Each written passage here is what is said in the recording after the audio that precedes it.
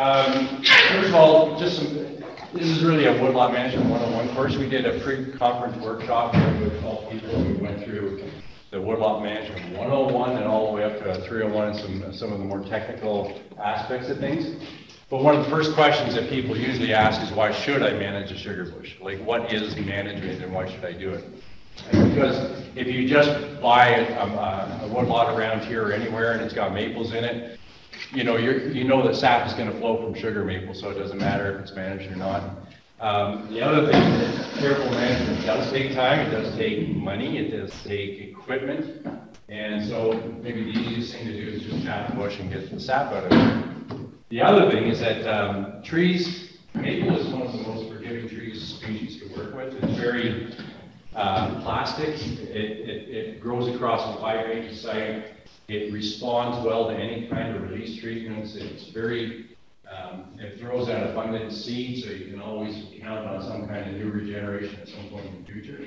Other species in the woods aren't so forgiving, so if you want to manage maple, it's the right tree to manage. But the benefits aren't always immediate. Sometimes it takes 10 or 20 years for you to see the improvements that you made by thinning and getting that tree ready for tapping. And then the other flip side of that is that mistakes can be costly. If you choose the wrong tree, or if you cut too hard, or if you do things that aren't quite, that nature doesn't agree with, it'll come back and get you. So the benefits then are the flip side of all of that. So the benefits include faster growth, and I'll get into each one of these in more detail. Because maple has the ability to respond. If it has a kind of a narrow crown and you provide that crown room to grow, the crown quickly fills in those canopy gaps that you've left. So that means faster growth. It also means more sap per tap. We did a study in Lanark County here about 20 years ago where we did controlled plots and managed plots, and we had separate pipelines going to each one going into a separate dump tank. So we could actually measure the volumes coming off of the controlled versus the managed plot. And we were noticing about a 20% increase from the managed plots than we were from the unmanaged plots. There is some evidence about sweeter sap as well, just because you got more foliage, which is producing more carbohydrates, which is producing then more sucrose, which is then sweeter. You also have a healthier forest. You're removing trees that are dead, dying, and diseased, or you're removing other species which aren't compatible with your sugar bush management objectives. And if you're lucky enough, as you remove some of these trees from your forest, you can actually produce firewood, produce lumber, produce other products and sell those. So the bottom line of all of that is that you're starting to work towards a sustainable sugar bush. So let's dive into this faster growth thing a little bit more. So on the left-hand side, tree A, DVH is 11 inches. I'm going to work in imperial units if that's okay. I might slip into metric every once in a while, but I'm sure you guys can figure that one out. 11 inches are tapping rules, guidelines say minimum 10 inches for tapping, so that's a tappable tree. Age is 50, number of taps is 1. Tree B came from another bush. Its DVH is 8 inches and it's 24 years older, and so there's no taps. So you can see, first of all, age doesn't matter in sugar maple, it's size. But the faster you can get that tree into tapping range, the better it is for you. And the other thing you can see here is that the tree is also putting on lots of good white wood, which is your conductive tissues for maple for sap production. So the faster growth, also, this is just another example of it, but here's the money side of things. A 5-inch tree in an unmanaged forest would take 65 years to grow to 10 inches in diameter, and whereas in the managed forest it would only take 29 years to get to a 10-inch diameter tree. So, and that's all depending on site and everything, but it just shows you that you give that tree room to grow, it's going to respond, it's going to get bigger diameter, bigger crowns. And all that means you can tap it sooner, and that tree will yield more sap over the course of your management of that sugar bush. Here's a little bit of data that we had on that managed versus unmanaged in terms of sap yield. A managed sugar bush is producing 2 liters of tap more of sap per tap than an unmanaged one. So when you start cutting out, and we'll get into this in later slides, the toughest thing for a maple manager is to cut out a maple tree. You're looking at it going, oh, I think I gotta hang on to that one, I can get a tap in there. But it's almost a false economy, because if you take out the trees that are, you know, intermediate in terms of growth performance or have some health issues, they're actually hogging room that your better trees could use and will expand. And you'll get more taps off of that big tree than you would if you tried to get it together. So that's the bottom line for this, is maple trees need room to grow, and you have to figure out how much room and which trees to keep. So getting into that, what's the trees to remove? There's a lot of documents on this. I've got some of the documents out here. You know, some really good products that show the types of tree diseases and everything. Some of these other guides that were produced in the 80s, when we had concerns about acid rain and pear trips and sugar bush management, they've got good color plates on there and all the different problems that you might run into. But one of the best ones is this one that was produced about 10 years ago and locally here by the Eastern Ontario Mall Forest. It's probably the most complete guide on sugar bush management that you can find. But I'll make a plug for John Williams at OMSPA, because he brought a whole box of the new USDA maple syrup producing manuals. So the first version of that was 1960, and it was really focused in on the production side of things, trying to get people to develop or adhere to some quality standards, adhere to some tapping standards, trying to get the industry up to a new level and improve from there. Then that got updated in the early 90s, lots more color pictures, but also about 3 more pages on sugar bush management here. But you can see the size of this book, and there's 3 pages on sugar bush management. So even back then, it was more or less an afterthought, because they're focusing in on the quality of how to keep your sap fresh, how to make sure you've got good quality, good flavors, that kind of thing. But the newest version is just out, and that's one that John Williams brought here to the conference. And I think he's got them for sale here, but you can also buy it off the OMSPA website. And just like on the trend, 1 page on sugar bush management in here, 3 in here. There's about 6 pages of sugar bush management in the new manual. So either we're just saying the same thing in more words, or there's actually new information. But all of you will recognize some of these problems. You can see, these are just sketches of it, but you can see the different problems. You've got diseases, you've got fungus, you've got windstorm, ice storm damaged trees. Nature has a way of culling and thinning out the forest on its own, whether you're going to do it or not. Not every tree that ever sprouted from a seed is ever going to mature into a mature tree. So what we're trying to do is influence that. We're going to be the manager. We're going to choose the trees that are the winners and remove the ones that are interfering with that. The last little picture over here shows cattle grazing in the woodlot. And it wasn't that long ago that was the standard for sugar bush management. The woodlots were summer pasture for cattle. They were kicked out of the fields while the hay was growing and before you cut the hay, so they have to go forage in the woodlot. And they love sugar bushes, and the maple producers at the time loved that too, because they were all in buckets. And there wasn't a single piece of regen or anything in the forest to trip over, so you could send your kids in there to get buckets and they would likely not spill them on the way down. But that's kind of not what we're trying to achieve today with pipeline systems. We're trying to make sure that there's trees of all ages and all size classes, and don't let cattle into your woodlot anymore. I think that's a thing of the past, although there's a guy in Charlotte Lake that still does it, and I take pictures of it because I want just to show people what not to do. So what problems should you watch for? There's 4 problems that you should look for in the sugar bush. They're into these classes: operational, the diseases, the environmental, and the insects, and we'll get into that a bit more.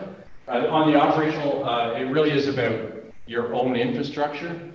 As you put in pipeline systems, you got wires, you've got anchored trees, you've got everything. you can see that your infrastructure and your trail network will have an impact on sugar bush health and the types of maples you will leave behind.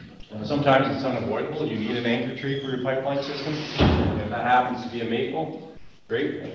But if you can avoid attaching all your pipelines to maple trees, that's even better. So on the environmental side of things, we don't have to go too far in the past in this part of the country to find examples of this. This past April, we had an ice storm. Most of the producers in Lanark County were out of power for 2 or 3 days, which was right at the wrong time because it was peak sap flow. But we also lost a lot of branches. A lot of white pine especially was damaged, and it came down and crashed down on pipelines. But a lot of maples that had high defects were also affected. So we were losing crowns, they were splitting in half, or trees were breaking off at some of the canker spots and everything. But last year, May 21st or May 22nd, I can't remember what it was. 21st. Pardon? 21st. 21st. It's 3 p.m. etched in your mind. 3 p.m. I think 3:10. So, and then by 22nd, you're out with your skidder? Yeah. It was a mess. We had the derecho come through here, and anybody who hasn't experienced the derecho, it really is just a series of small downbursts, and it just kind of choked its way across the countryside. There were some embedded tornadoes in it, but for this part of the world, it was mostly the downbursts, and it was just poof, poof, poof, and it would take 3 acres, 4 acres, carry on, and your neighbor's bush, 100 meters away could be absolutely fine. But it seemed, and maybe this is my own opinion, if you had a sugar bush, that wind went looking for it, and it went, oh, there's a sugar bush, poof, there's another. So it took us in our sugar bush about 2 full months to clean up from that, and we're not even done. We just got rid of the stuff that was in the way. So there's an example. There was a lot of root tip over, a lot of crown breakage. And my observation on that was that anybody who was around in the 1998 ice storm, we had a lot of crown breakers then, and the trees seemed to recover. It was a bit of a disaster for a couple of years, but then, like I said, maple crowns do respond to growing conditions. But there was a lot of high rot and high defect up in those trees. And the same thing happened in pine. They broke off their tops, and then side branches took over, they got a new top. Well, guess what? When the derecho came through, where did all the damage occur that wasn't a tipped over tree? It was at exactly the same place on the tree where the ice storm had damaged that tree in 1998. So trees don't care, nature doesn't care. If it takes me 20 years to get that tree on the ground, nature says, I'll take it. So what you're trying to do is avoid that. You're trying to develop solid, healthy trees that don't have defects. And will it save you from a derecho? Probably not, but if on lighter winds and on ice storms, it may provide more solid structure for your crowns, and therefore you won't have to spend all your time cleaning up. On the insect side of things, we're pretty fortunate in maple management. The one that it's always in the background is maple borer. That's the one up on the top left here. It's a wood boring insect, and it's not very prevalent, but when you find it, you can find it in a lot of trees. And it cuts across horizontally across the stem. So it doesn't girdle the tree, but it cuts off half of the conductive tissue on that side of the tree. So then, I wish I had a pointer, then that wound will heal over, but you can always see it, and it produces a white face scar. The wood underneath is usually pretty solid, but obviously there's no conductive tissue on that side of the tree, so it limits your tapping choices. You're now forced to be tapping only on the back of the tree. It's also a structural weakness, so that if you do that, have that higher up on the crown, it'll snap off there. So that's almost when you're in your decision as to what to keep, what to cut. If you have maple borer damage on the tree, it's usually, you may as well get rid of it now because it's not going to get better. Forest tank caterpillar, again back in the world, 2016, 17, 18. We had complete defoliation, 100% defoliation of hardwoods. And forest tank caterpillar seemed to target sugar maple. Some of the maple producers around here actually organized aerial spraying to kill these pests, but it's more cyclical. It's a native pest, and there's things that catch up to it. So the spraying was really just about holding on to your trees, knowing that the collapse of the population will come. So the forest paint caterpillar did collapse in its population in 2019, but guess who was ready to take over? And that was the gypsy moth, or now called the spongy moth. That came in 2019, and so all those same hardwood trees that had been defoliated from 2016 to 19 then were impacted by gypsy moth from 2019 to 2022. Again, that population collapsed. But all of that has an impact on your forest health and has an impact on how well your trees will produce sap. Without foliage, you're not going to get sap. Yeah, Marty? I did the math. You know, I was one of the producers, Eric, that sprayed. I know your end of the lake at Fagan Lake was very, very badly impacted. Yeah. I did the math, and basically I figured if I got 0.1% better sap the following spring, it justified me spraying. The cost, I think we were 90 acres, it cost us $4,000. Yeah. And there's really no way you can do it other than hiring a contractor that has a helicopter fixed wing.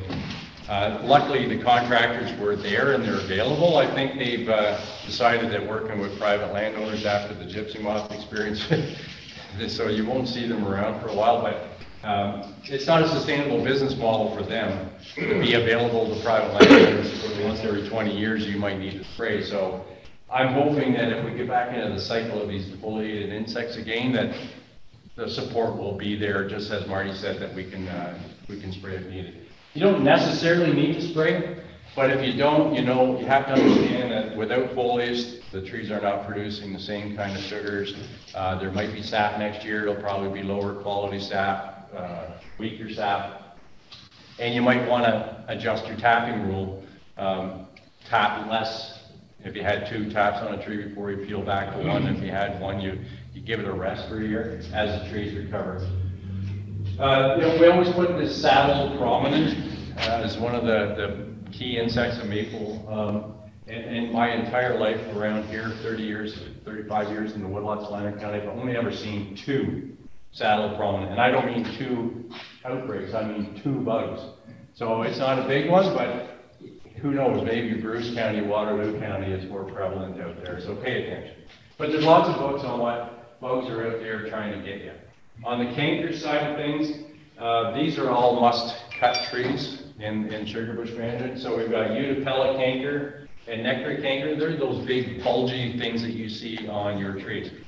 And it's tough, I know, because on the back side of that tree, it's usually a pretty good looking tree, and sometimes they hide on you. You can look at the back side and go, oh, there's a nice keeper, and then you go around the front, it's like, oh, it's got one of those. The biggest issue with those is that it's quite a virulent fungus.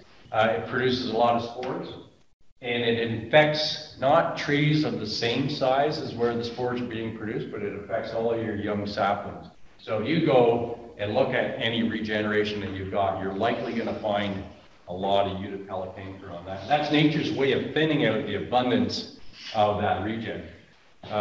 We did a plantation at the Fortune Farms where I work. Jamie's doing a presentation on it later on. But we dug up a lot of saplings and transplanted them out in the field.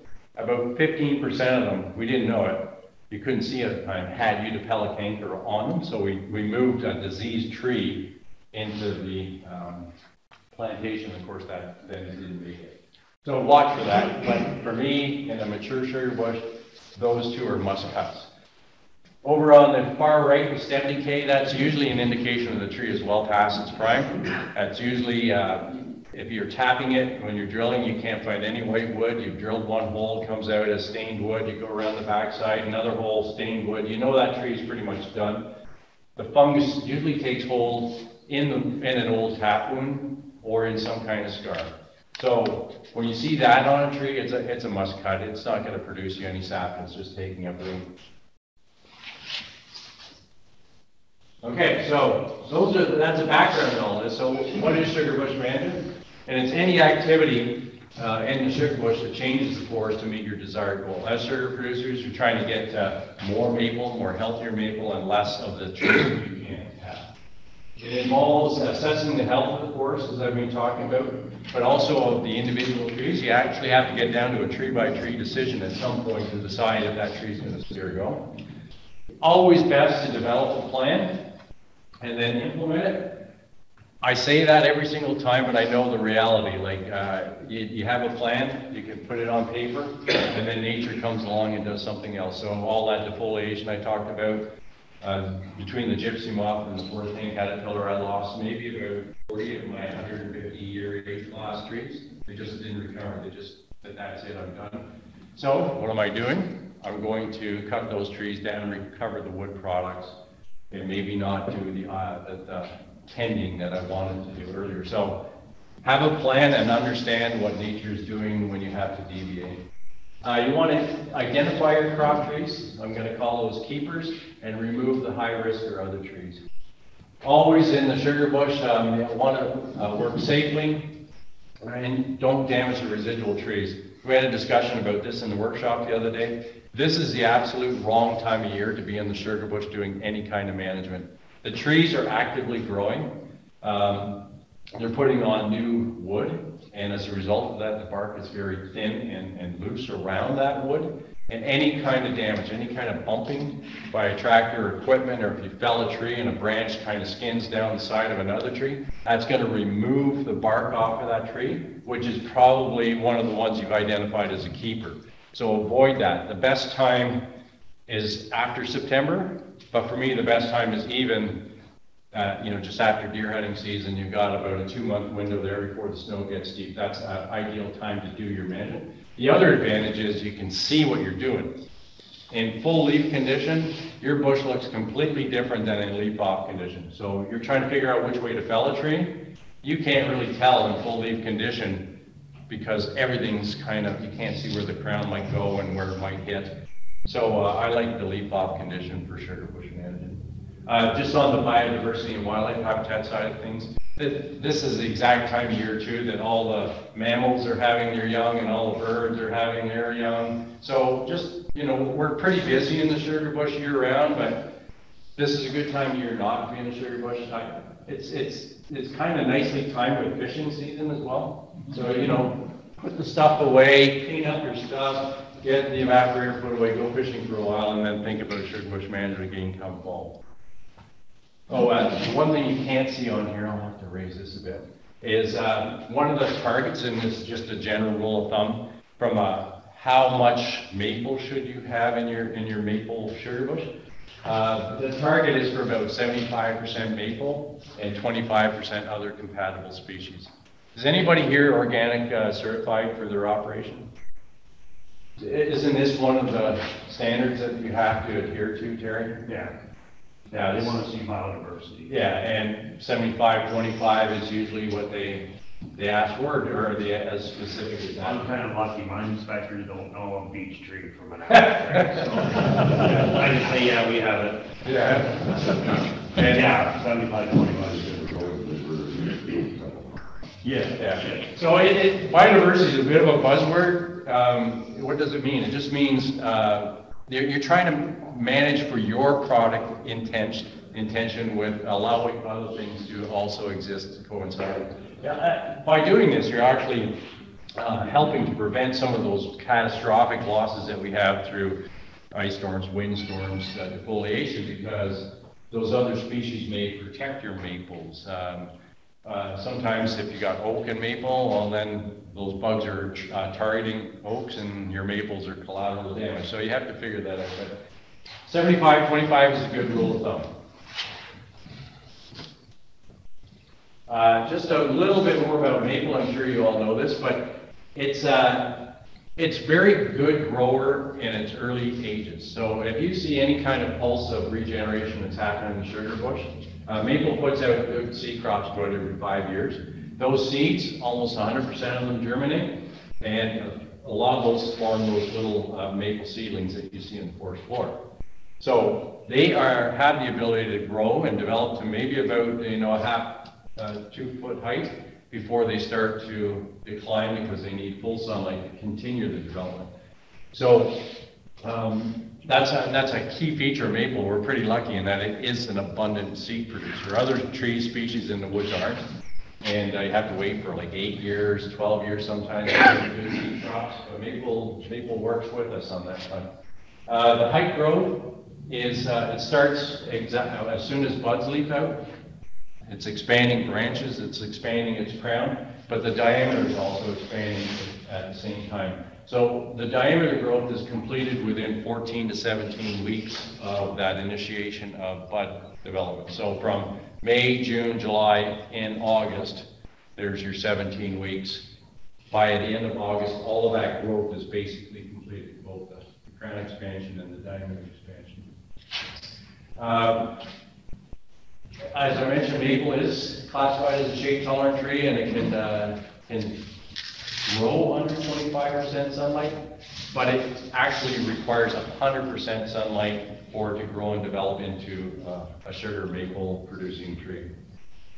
Trees can grow for 300 to 400 years, but I think that the lifespan from a tree and a sugar bush is probably more in the 120 to 130 year class. After that, it's almost time to retire them, even if they're still healthy. They're just not producing as much sap. But your ideal growth is, and sap production is from the age of about 35 to that 110. So now we're getting into sugar bush management, and the question is, well, how many trees should I have? And this is where it gets tough. We spent the whole course before the conference talking about how many. And there's many different ways of looking at that, and it's just basically there's lots of guidelines and stocking charts that you can look at. But the first thing you need to do is do an inventory of your woodlot and figure out how many you have to start with. Sometimes when you look at your forest and you've got a lot more other species that other than maples, so you're trying to figure out how many maples you got and what the average spacing is between all those maples.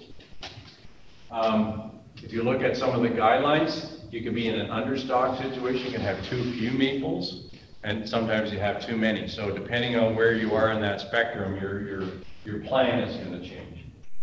But there's two approaches to deciding which trees to keep and which ones to cut. And the one I'm going to talk about the most, because I think it's the simplest, is something called the crop tree management approach. And if you look at the guidelines I talked about, the USDA approach, they really have a lot more information on there.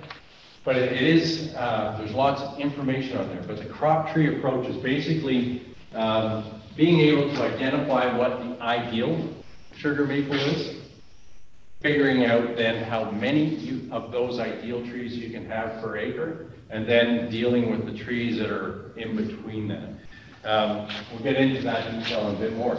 But the average spacing, believe it or not, if I took everybody's sugar bush and asked how many taps you had per acre, or how many acres of sugar bush you have and how many taps you have, if you're into that 75% range maple, and I work out the square footage of each maple based on your number of taps per your acre, it magically works out to about 24 feet between trees.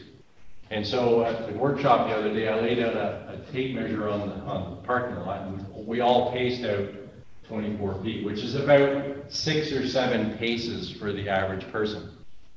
Here's my nod to the metric system, 6 to 7 meters. So there you go.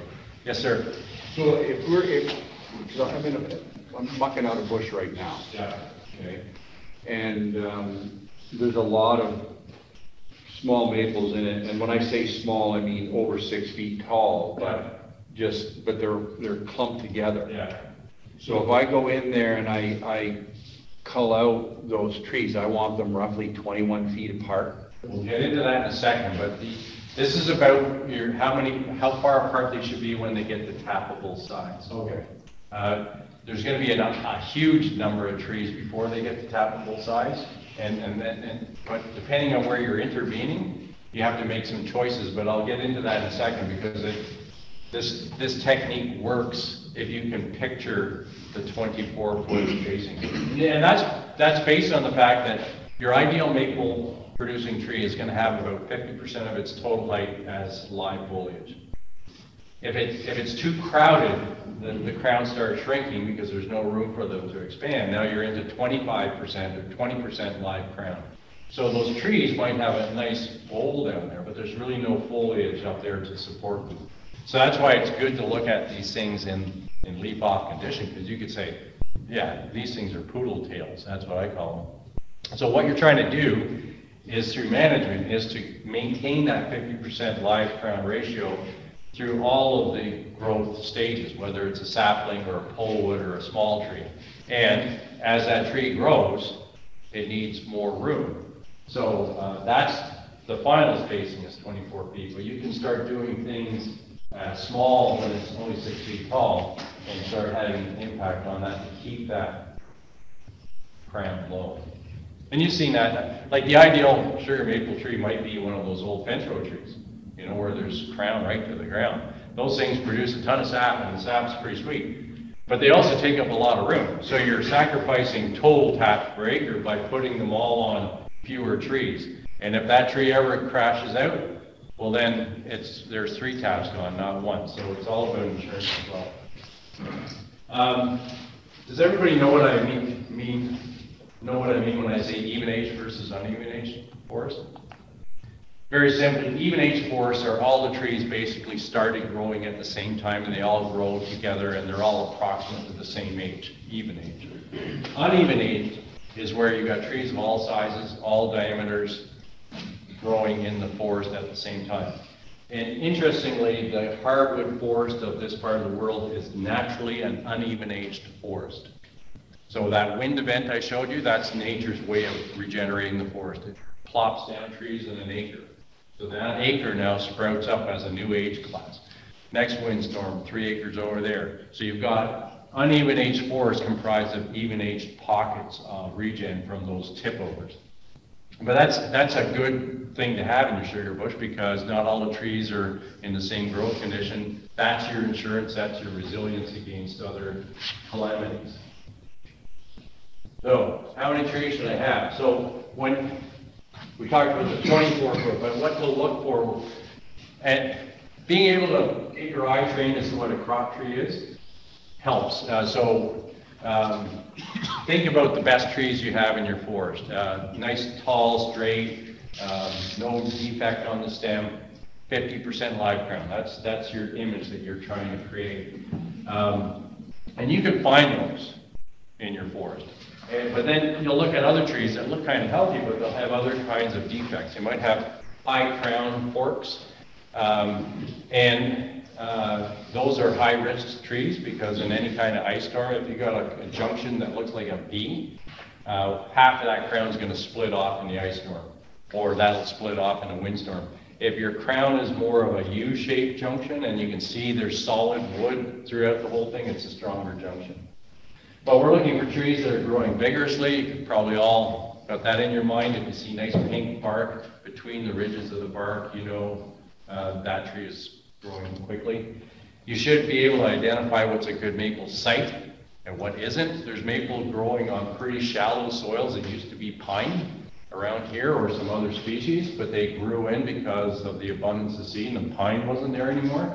That doesn't mean that's a great maple site. You just have to know that those trees are growing slowly, will still produce sap, but maybe you want to put your investment on the trees that are on the best maple sites, which is good deep soils, well-drained, sandy loams, that kind of condition.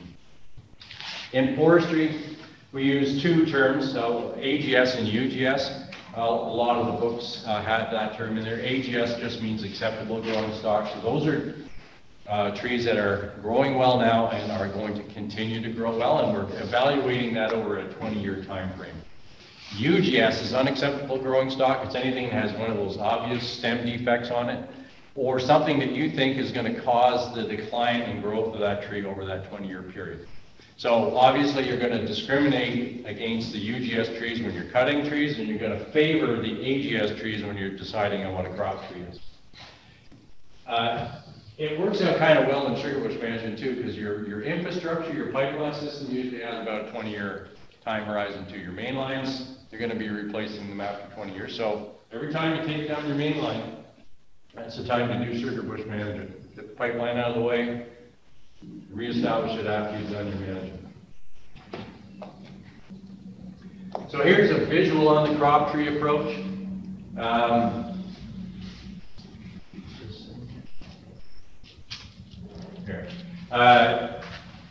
So on average, I'm going to stand here. There's your 7 meters, there's a crop tree, there's a crop tree. But they're not always going to be nicely spaced at 7 meters. You're not going to find one, you're going to find one at 4 meters. So that's okay. But what you're trying to do is to get them more or less pegged at that general spacing. Maybe you didn't put them at 24-foot spacing, that's you trying to get them there. So you can manage things, but the important thing is that those trees are all AGS trees, they have good healthy crowns, they got no stem defects, and it's easy to mark. You can do that with your buddy. You just set up a grid pattern and just start going and talk to each other. What do you see on that side of the tree? I can't see it.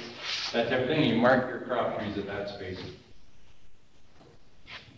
Then what you have to do is to give those crop trees room to grow. So this is where you start doing, here's your crop trees from the looking down on them.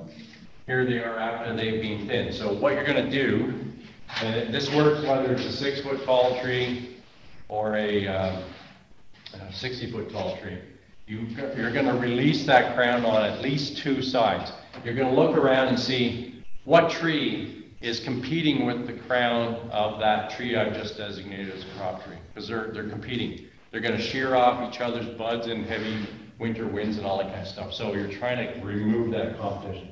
So pick the 2 most impactful trees. If they happen to be a UGS tree or another species, it's an easy choice. If it happens to be another co-dominant maple, that gets a little bit more tricky.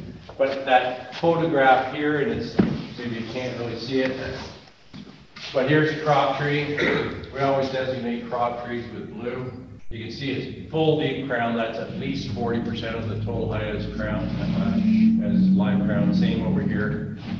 Then you've got this guy, which is a very spindly thing that has the same height as your crop tree, but its crown is like very narrow. It's only about 20%. So that's interfering with the growth of both this crop tree and that crop tree. So that's how you decide which trees are going to be. And at the younger 6-foot age, what I tend to do is make sure that I pick those ones at 24 feet and give them a full crown release, like all, maybe a 6-foot radius around. But don't worry about all the stuff that's in the middle, because it's not interfering with the growth of your crop tree. And that also gives you some insurance in case that thing that you did release gets damaged by some other factor. So you just worry about making sure that that long-term crop tree at that 24-foot spacing has room to grow. So if you have a nice cluster of them, like if there's a nice section where you've got, say, half a dozen or even a dozen of those smaller maple trees growing tight together, plan on what it might look like, say, 10 years down the road. Pluck them, like take them out so maybe they're 2 feet apart, let them grow for a while. And I would give it a little bit more of an aggressive thing than that. So if you're only giving them 2 feet of room to grow, you'll be back in 3 years taking another 2 feet out. So give it it's at that young age class, give it a good 10-foot spacing, because like you got lots of trees. And 24 feet, just as a visual, it's 1 tree in that corner of the room, 1 tree in that corner of the room, one tree in this corner of the room, 1 tree in that corner of the room. That's a 24-foot spacing right there. All this other stuff, all you guys in the middle, you're there, but you're not the ones I'm investing in. So you want to make sure that the corner trees have got the room to grow. One more question. I don't mean to take you off topic. You have, like, you've seen maples where they're fairly decent size, but they're growing up in a cluster of 2 or 3. Yeah. Can you take and can you cut 2 of those off and have one of them grow decently, or very rarely? So at a younger age class, maybe. Like when they're only this diameter, maybe, because you're going to have a very small wound of the tree that you've cut off, and it might heal over. But the general rule is that if those 3 trees share a root system, you have to treat it as 1 tree. So it's either you leave that whole clump or you take that whole clump. But rarely can you do that selective thinning of taking 1 and leaving half type of thing. So just if the tree, if it forks out or if it's clumped at anything higher than like a foot off the ground, you're either gonna keep the entire clump or you're gonna cut the entire clump. If I can ask one more question. You mentioned cutting the tree and then you've got an open end. Can you, and this goes back to your points on the fungus and the cancers that are growing on the trees. Like that? Yeah, that's bad. But like, for instance, those ones that have the big open hole in them. Yeah. Okay, and that fungus will spread throughout the forest. Well, the Utapella canker. Sorry? The Utapella canker. Yeah, so even like if you do cut a maple or you have that, is there not something you can put on it? Now, just in my mind, I'm thinking like, I gotta take those trees out of there, but because I've got such a huge project ahead of me, can I take like wood end sealer or put something on it just to stop it from spreading until I get to cutting it? No, in fact, that whole idea of sealing over a wound with, like, they used to have tree tar, that's completely out. The arborists don't use it anymore. The best thing you're gonna do if you're gonna do any kind of pruning is to give it a nice clean cut, as close to the bowl as you can, the stem as you can, and then make sure the water drains off of that. If the tree is vigorously growing, it should seal over that wound. But if you put the tar on there, you're gonna keep it moist behind there, and that's actually attracting fungal infection as opposed to preventing it. I think he was asking about the opposite. Can you paint the canker to keep the No, spore? Until you cut it out. There's no stopping the canker. It's like there's no stopping the work in that sort. But if you do have a canker and you cut it out, turn it upside down so that the base of the canker is facing the soil. Basically, if you got a canker, cut it. I've only got about 4 minutes left, so I'm going to do this quickly. But here's some examples of high-risk trees. You've all got them. You look at this tree on the right-hand side, it's great tapper. But half its crown is damaged. It's got a huge wound. Can you keep that? No. You're going to look at the tree next to it and say, is that a better choice as a keeper? If it's got fungal conch growing on the side of it, that's a pretty easy cut. And then on the one on the left-hand side, it's got a high crotch. It's not so bad, but when I look around, I got a lot of other trees that are in way better condition than that one, so that becomes a choice. I know the hardest thing for any maple producer to do is cut out a maple tree. But honestly, when you think about how many maple trees you actually need, you've got to cut some maple trees in. So here's a little, we'll just wrap up now. Here's an example. I don't know if you can see this. Here's the bush before. It was basically a clear-cut patch. All maple sprouted up. I had to make some choices as to what my crop trees are going to be. You can see I've designated some in blue and other trees to be removed in yellow. I risk managed. These two trees are close together, but they're both very good trees and there was no other trees adjacent, so I'm going to keep them both at least for a while. But they both have their own root system. They're not one of those joined at the base kind of thing. In this part of the world, we have lots of ironwood, we've got lots of balsam fir. That's an easy, just get rid of all of that stuff out of your sugar bush. It doesn't exist, that doesn't belong there. And even if you try to eliminate balsam fir and ironwood from your you're not going to do it. It's going to come back, but at least you're getting rid of it to give that maple tree growth advantage at the time you need to. Quick question, sorry. I just got to finish because the next one starts, and you guys got to get to the next one. Just here's some great examples of the kind of crowns that you're looking for. This is why I like leaf-off condition. You can see the whole thing. So this tree, that tree, that tree. They're probably slightly closer than 24 feet together. But the point is they all have room for their crowns to grow. Maybe 15 years from now, I would be taking out that one to leave the other two behind. But that shows you what you're trying to achieve. And then one final slide. This was going to be a test for everybody, but I think you get it now. Cut or keep? Okay. Cut or keep? Okay. Which one of these two would you keep? Keep the one on the right. There you go. Perfect. Okay, we've got time for one question. Oh, you mentioned ironwood. Yeah. If you're, I don't want to make this sound bad, but like if I'm not, I mean, I want biodiversity, but I want my maples, and my maples you know, I'm pressed for maples at the moment. So, but I do have, like, there's a ton of ironwood growing in here, and I am trying to leave the odd ironwood for like a tension tree or something like that. But to leave, like you say, get rid of the ironwood, like these rows of leaves. So is it leaving that ironwood sporadic throughout the bush good for, or get rid of it? No, I've got a perspective on ironwood. I used to have a vendetta against ironwood, but because they got so much ironwood, I now look at some and go, oh, that's a nice ironwood. So you can leave ironwood. Ironwood has seeds that grouse love to eat, you know, so, but the point is, you don't need 10,000 ironwood per acre, you need maybe 4. So you got to cut some trees at some time. So Andrew, You cut 100%? yeah, I did have it in the slide. Beech around here is 100% cut right now, while you still can, because beech bark disease is coming. You've got about 2 years from the time the tree's infected before it just disintegrates on its own. So it becomes unsafe to cut once it's heavily infested. Ash is in the same category. Ash is pretty much a goner because of the introduced insect.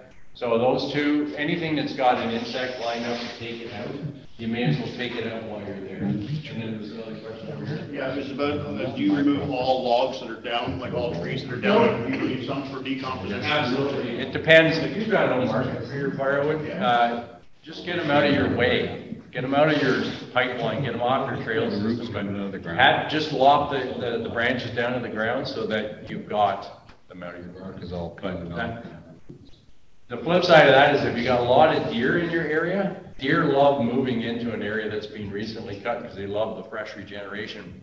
So what they do in the United States, where they've got way more deer than us, is when they drop a big tree, they don't even lop the crown down. They leave it as this big, huge, ugly thing, which is like a deer barrier, so that some maple growing in that crown will be able to get up through the deer browse. One last question, Terry. Is there any truth to the rumor that maples prefer yellow birch to grow with? So there are compatible species, and depending on where you are, yellow birch, basswood, ash was a good companion species. Hemlock was a good companion species for maple because they kind of share the same, and beech was also always found with maple. But yellow birch tends to indicate a slightly moister site. So that might be where you find more red maple than sugar maple. And once you get into the yellow birch site, you're probably too wet for ideal sugar maple growth. But that's Woodlot Management 301. So I got to get you guys out of here because the next one's at 9:30. Thank you very much.